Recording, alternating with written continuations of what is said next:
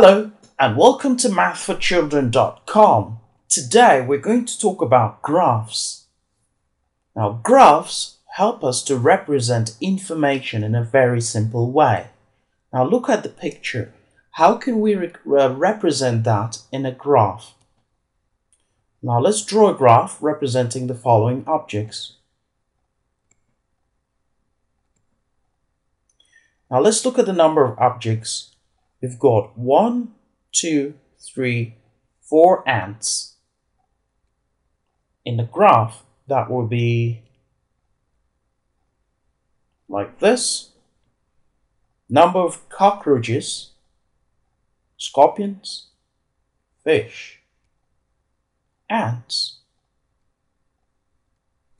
Got 4 cockroaches,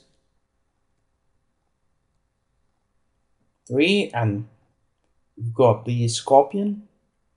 We've got 2 scorpions and 1 fish, and the graph looks like this.